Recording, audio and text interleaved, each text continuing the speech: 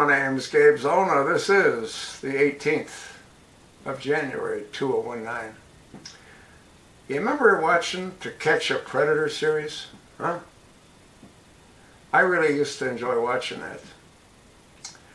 Yeah, Chris Hansen had a show. It ran for about 3 or 4 years.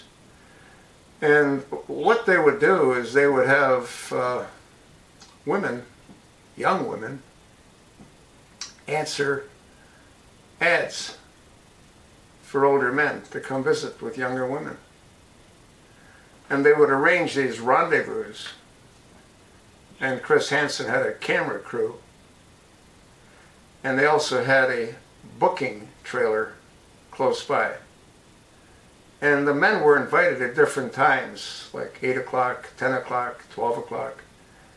And they just kept coming.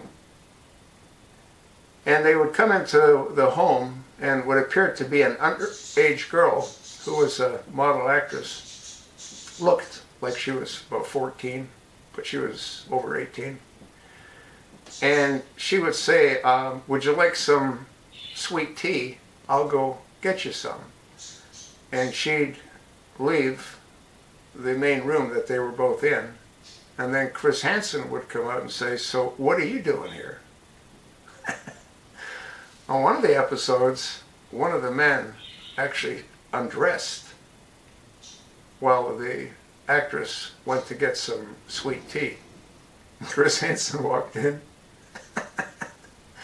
Anyway, it was very entertaining. I was sort of sad to read the article that I read that I'm going to talk about. Title: Chris Hansen gets his own mugshot after bouncing $13,000 check.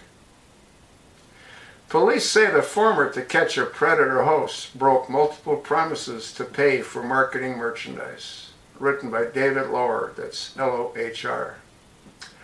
A television journalist made famous for hosting a controversial investigative series that targeted would-be predators found himself in the hot seat this week after he was arrested in Connecticut. Chris Hansen, 59, of Shippian, was charged Monday with issuing a bad check to a Sanford business for several $1,000s in marketing merchandise. He was released without bond after signing a written promise to appear in court. According to a 4-page arrest affidavit obtained by the Sanford Advocate, Hansen placed an order with Promotional Sales Limited of Summer Street in 2017 for several hundred ceramic mugs, t-shirts, and decals. The order totaled $12,998.05. In September of 2017, the company allegedly turned over their goods after receiving a check issued by Hansen News, LLC, a company reportedly led by Hansen, for the entire amount. It bounced. The timing of the order appears to coincide with Hansen's attempting to keep promises he'd made during a Kickstarter campaign aimed at funding Hansen vs. Predator, a spin-off of the To Catch a Predator series Hansen hosted on Dateline NBC from 2004 to 2007. The original series featured Hansen in an advocacy organization called Perverted Justice, posing as younger women and communicating with older men online, and then catching would-be sex offenders on camera. The show was criticized for its method, especially after the suicide of a Texas prosecutor who found himself at the center of a sting. Well, it shouldn't have been criticized. That prosecutor found himself at the center because he was a predator. Kickstarter donors were promised a number of items, including t-shirts and coffee mugs. The campaign raised nearly $90,000, but multiple donors left comments on the Kickstarter page complaining they never received anything.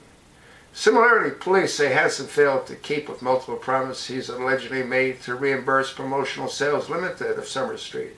The business owner filed a complaint with police in April 2017. Sanford police investigator Sean Coughlin wrote in the arrest affidavit that Hansen was a no-show after agreeing to meet with him, according to Sanford Advocate. A follow-up conversation Coughlin detailed in the affidavit indicates money woes could be to blame. I bet Chris that I understood that he may have trouble but the nearly $13,000 is a lot of money to a mom and pop business, and it's not fair that he accepted the material but hasn't paid for it, Coughlin said. In April, 2018, Promotional Sales Limited of Summer Street allegedly received a personal check from Hansen in the amount of $13,200. It bounced 3 days later, according to police. Hansen then allegedly emailed the owner of the company. The email, according to affidavit, read in part, "I truly thought I had this covered. I am scrambling to get it done. Please give me till the end of the day. I sold a boat to cover the rest of this and need to pick up the payment this afternoon." A third check was never received, police said. An arrest warrant was issued for Hansen. He turned himself into police on Monday, the Sanford Advocate reported. There's sort of a sad story, huh? Obviously, he couldn't bounce back. Read another article that he was evicted from the home that he rented, or the apartment that he rented. Failure to pay his rent. So he's now, according to what I read, in all probability, homeless. I'll attach the link. There's an embedded video. Take a look at it. Thanks for listening.